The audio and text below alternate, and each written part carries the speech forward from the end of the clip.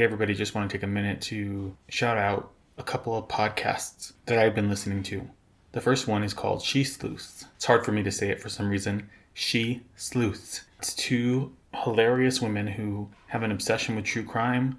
One's in Michigan, one's in Texas. I've really enjoyed their banter and their take on true crime. It's definitely been a joy to listen to. Follow them, listen to them wherever you get your podcasts. And then at the end of this, there's a promo for another podcast that I think you might also be interested in. So stay tuned for that.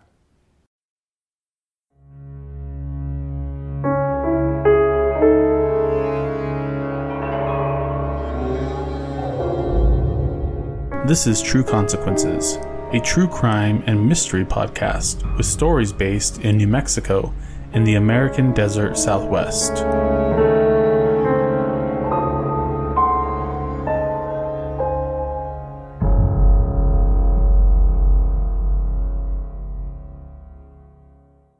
Welcome back to True Consequences. I'm your host, Eric Carter-Landin. Today we are discussing a case I wasn't fully aware of until recently. My sources were a few things. So there's an article from Taos News. There's an article on the mountainmessenger.com. There's also an article on the Santa Fe New Mexican. And a lot of the information I got was from the Murder in the Heartland episode about this case. This case occurred near Taos, New Mexico. Taos is in northern New Mexico. It is an incredibly beautiful area. It's very scenic, and it's one of the most beautiful parts of New Mexico, although that is just my opinion. Taos is just south of the Colorado border. The Rocky Mountains rest to the east of Taos. The range specifically near Taos is known as the Sangre de Cristo Mountains, or when you translate that into English, it's the blood of Christ. The Rio Grande snakes to the west of the city. The erosion caused by the river created what's called the Rio Grande Gorge. The gorge is about 800 feet deep, and you can see images of it on my social media pages as well as my website. Again, just a reminder, Facebook is True Consequences Pod, Instagram is the same, True Consequences Pod, and Twitter is True Cons Pod. Our website is www.trueconsequences.com. The waters of the Rio Grande in this area are turquoise blue. There are several parts of the river that actually have whitewater rapids. It is stunning. You often find people riding those whitewater rapids, fly fishing, swimming in the river. It's really just a bucolic, gorgeous area. And in the mountains, you find many tourists coming out from other parts of the country to ski. In fact, Taos has one of the best ski areas in New Mexico. Taos is also known as an artist community. It's also home to one of the 19 tribes of Pueblo Native Americans in New Mexico, the Taos Pueblo Indians. It's considered to be a very spiritual place. As a result, it's also a haven for hippies, spiritualists, and people seeking a more natural way of life. In fact, there is a community of earthship owners. Never heard of earthships? Well, you should look them up. They're pretty fascinating.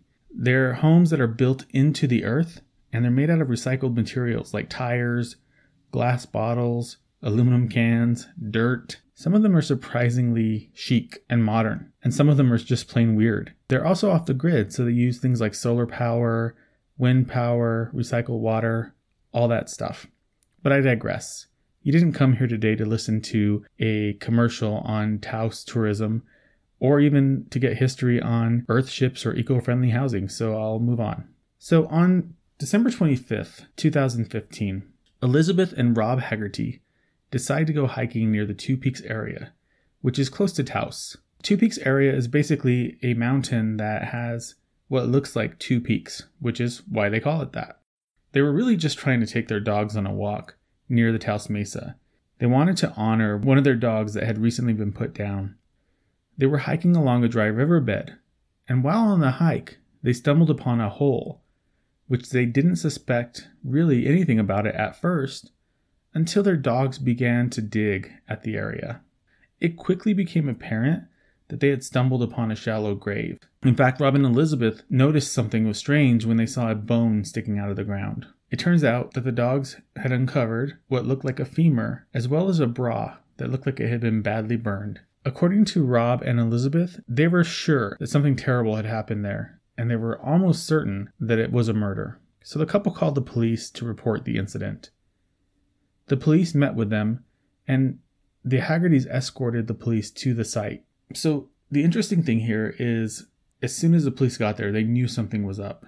And on the episode of Murder in the Heartland, the police start talking about what an unsafe area Two Peaks is. In fact, it's considered to be kind of dangerous because a lot of people are living off the grid. And they're living off the grid for a reason. They're really trying to avoid interacting with authorities. You'll often find camper trailers, mobile homes, makeshift earth ships, that kind of thing in the Two Peaks area. In fact, there really aren't any paved roads, and city utilities do not go there. Police officers believe that anarchists live in the Two Peaks area. All right, but let's get back to the story here. So when the police got there, the body was almost completely decomposed. They took the body to the medical examiner to conduct an autopsy. The medical examiner determined that the body was of an adult, female, African American. They also determined that she had been dead for at least 6 months, if not more. One of the things about this is Taos is a very snowy area in New Mexico. So it's really hard to tell how long that body had been there, especially because the snow could have really helped preserve the remains for a little bit longer. So one of the things that was apparent was that there was a significant amount of skull damage in the shape of a hole, which led the police to believe that it was a potential gunshot wound. The medical examiner ruled the cause of death as a homicide. Now the police launched a full investigation to try to figure out not only who this woman was, but what happened to her. So they started to comb through missing persons reports. One of the people that stood out to police right away was Roxanne Houston. So Roxanne was born in Colorado Springs, and the police reached out to her parents. The police informed Roxanne's parents that they had found a body near the Taos Mesa, and they wanted to make sure that it wasn't her. So they asked the parents to send something that they could use to compare to the bones. The parents sent over a CAT scan. The police had the medical investigator compare the scan to the skeletal remains. It was a match. So Roxanne Houston actually lived in Colorado Springs until 2013. She moved to New Mexico with her boyfriend Vernon. One of the things I found in one of the sources I'm going to list on the show notes is there's speculation that Roxanne was bipolar. She was known to be a practicing Wiccan. She also had 4 children, which had been adopted, because Houston's life was a little complicated. Houston disappeared in July of 2014, and it took 6 months for her body to be found. Once the police had the victim, they started trying to figure out who the culprit was, who was responsible for taking her life. So they start interviewing people, and they really start looking in the Two Peaks area, because Roxanne did live there. In fact, she and Vernon moved to the Two Peaks area and moved in with another person named Johnny. In the episode of Murder in the Heartland, a lot of people were being interviewed, and many of them claimed to be very close to Roxanne. One of the major themes in what was heard in those interviews was the fact that Roxanne was a very generous and kind person. In fact, she would often run errands for people who lived in the Two Peaks area, especially for people who had a hard time getting around. There was one gentleman in particular who talked about the fact that she would often go and buy groceries for him because he wasn't able to get out. It really was a very generous and kind thing for her to do. So one of the weird twists in this scenario is there seemed to be a little bit of a love triangle between Johnny and Vernon and Roxanne. You see, once they moved in with Johnny, Roxanne started to develop feelings for Johnny, which made Vernon very jealous. And Johnny was also jealous of Vernon. So you can imagine that they quickly moved up to the top of the suspect list. I think you know, if you're listening to this show, and if you listen to any true crime podcasts or watch any true crime shows, that most of the time they're pretty sure it's going to be an intimate partner that's responsible for something like this. So they started questioning both Johnny and Vernon. Along with that, they questioned several friends. One of Roxanne's friends claimed that she had seen Roxanne on the day that she disappeared. She said that she had met her near Johnny's house, and she explained that Roxanne told her and Johnny had a big fight the night before, and she was planning to move back to Colorado. She was going to help Vernon find a place to live and get him settled, and then she would come back to Taos after she was done. So let's talk about Johnny. Johnny was an intimate partner of Roxanne. He actually was the person who reported her missing. Again, like I said, he was in a bit of a love triangle between Roxanne and Vernon, but he was the one who invited both of them to live with him. So Johnny's jealousy was actually what precipitated the fight the night before she disappeared. And he was extremely jealous of Vernon. In fact, he thought that Roxanne was going to leave him for Vernon. That night, Roxanne left Johnny's house, and Johnny also left to go to a friend's house. He actually didn't realize that she was even gone until he got back home. So the police believed that Vernon's possible motive was that Roxanne had left him for Johnny. They also thought that Johnny's possible motive was that Roxanne was unwilling to let go of her relationship with Vernon. And that's actually what caused the fight. So they were kind of going back and forth between, is it Johnny? Is it Vernon? Who's responsible here? As they're going through this investigation and questioning Johnny, he brings up an interesting point. He claims that there's a man who lived in a tent on his property named Ivan. He said Ivan has a gun. He also said he thought that Ivan was strange and could have been responsible for this. So the police started looking into Ivan. They found him and they interviewed him. He denied any involvement, and he pointed to the fact that Roxanne and Johnny were fighting so loudly that he heard them in his tent. He actually moved his camp. So when they asked him if he owned any firearms, he stated that he did not. He shared that he had a shotgun and a .22, but that was in the past. He denied owning a handgun. Ivan then points his finger at Vernon. He thought that for sure Vernon had a gun, and he thought maybe Vernon was responsible because he was jealous of Johnny. Here's the problem. Ivan didn't have an alibi. The other problem was he really didn't seem to have a motive. He wasn't romantically involved with Roxanne, and he really wasn't linked to her in any way, negatively or positively. So the police then turned their attention to Vernon. Again, they found out that he had some history. He had a police record with some petty crime, and he had been known to be very jealous. As law enforcement turned their attention to Vernon, he disappeared. So they made it a point to find him. It started to look really suspicious, like maybe Vernon was responsible for this. The police investigated and learned that Vernon was actually in jail in Colorado. They went to Colorado to interview him. He confirmed that Roxanne was supposed to meet him in Taos and take him back to Colorado, but she stood him up. She never showed up. When the police told him that she had passed away, he became extremely emotional and burst into tears. Vernon said that he didn't believe that Johnny had anything to do with it. Vernon was asked about Ivan, and he confirmed that Ivan was strange, and he also stated that he was known to have a gun. Here's the thing about the bullet hole in Roxanne's skull. When it was looked into, it turned out that the diameter of the bullet was not a common size for guns in the US.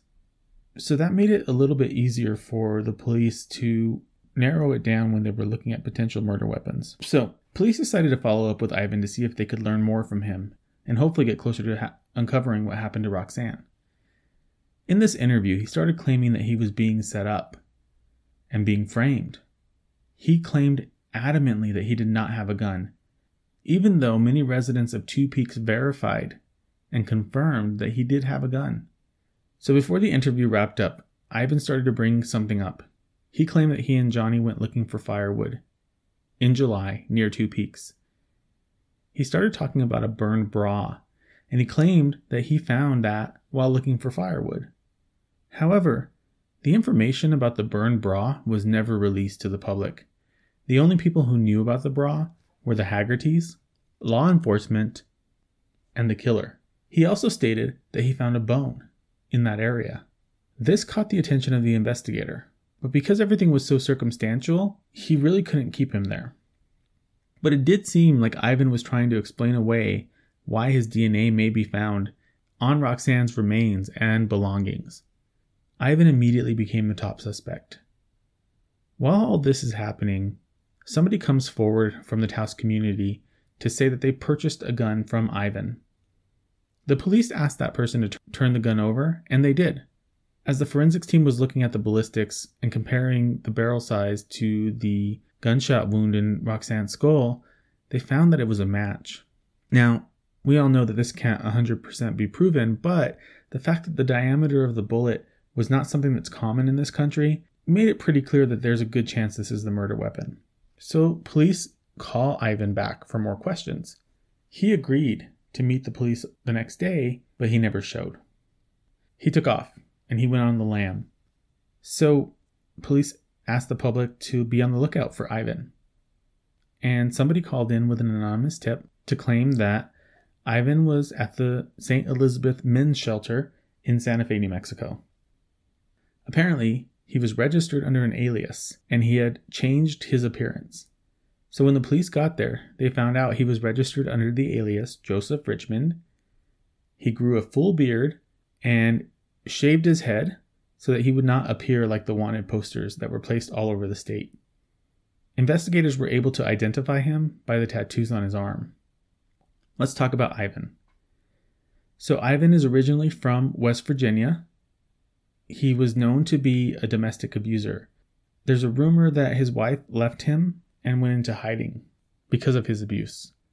Many people also said that he was known for really hating women. So, 9 months after Roxanne disappeared, on February 23rd, 2015, Ivan was arrested for murder.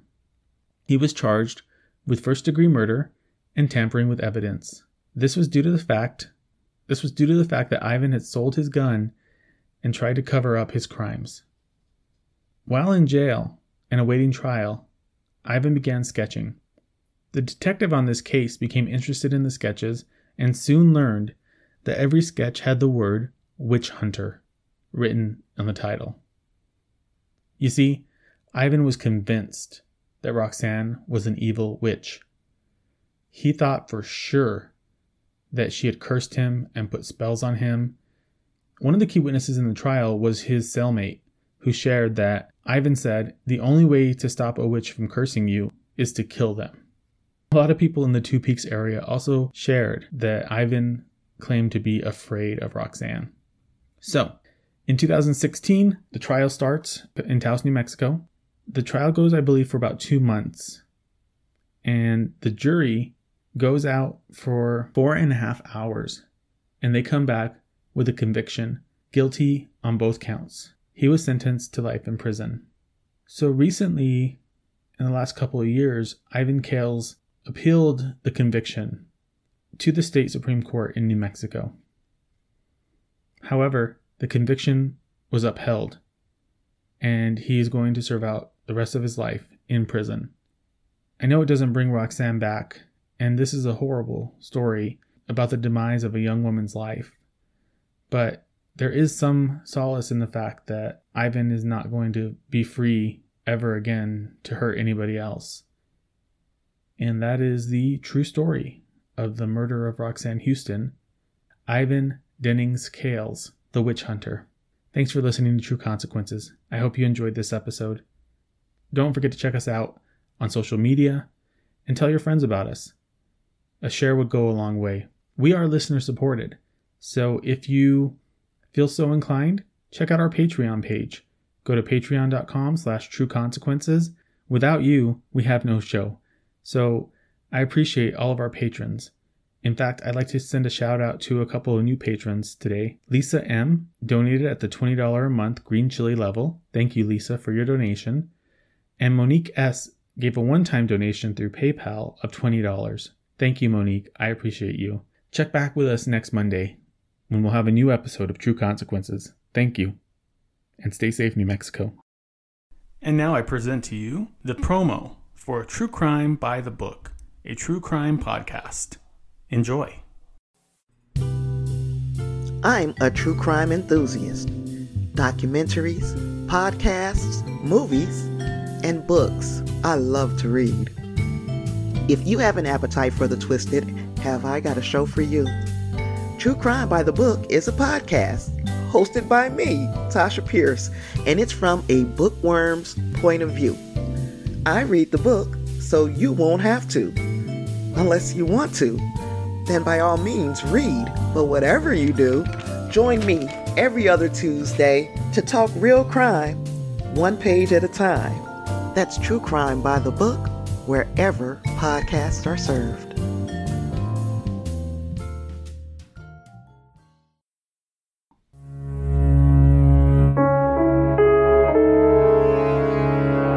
Thank you for listening to True Consequences. For more information about what you heard today, go to trueconsequences.com. If you like our show, please rate, subscribe, and review. We appreciate you taking the time to listen. You can also find us on Instagram at True Consequences Pod, as well as Twitter and Facebook. True Consequences is written, produced, edited, and created by me, Eric Carter-Landin, your host. Thanks again for listening.